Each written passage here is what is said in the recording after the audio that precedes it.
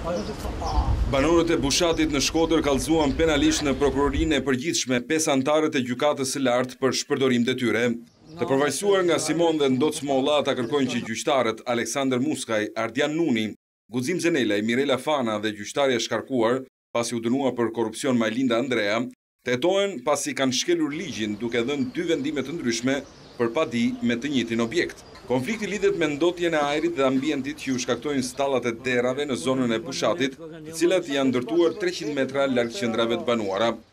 Distanca e lejuar në kohën e Enver Hoxhës është jo më afër se 700 metra dhe 300 metra varrezat publike. Ndërsa sot me ligjin e Konventin Evropian të Arësit do të jenë jo më afër se 1 kilometër gjys deri në 3 kilometra komplekset industriale, siç është në fjalë. Është shkelur ligji, është jetësuar toka Bukës pa vendim Këshillit të Ministrave. Me VKM të Këshillit të Ministrave transferohet kategoria parë, 2 dhe 3. Këta kanë shkel çdo lloj rregulli. Ndërkohë e kontaktuar nga Vision Plus, zyra për shtypje gjykatës së lartë thekson se çështja po hetohet nga një komision i brendshëm, duke mos dhënë më shumë hollësira për padin ndaj 5 anëtarëve të saj.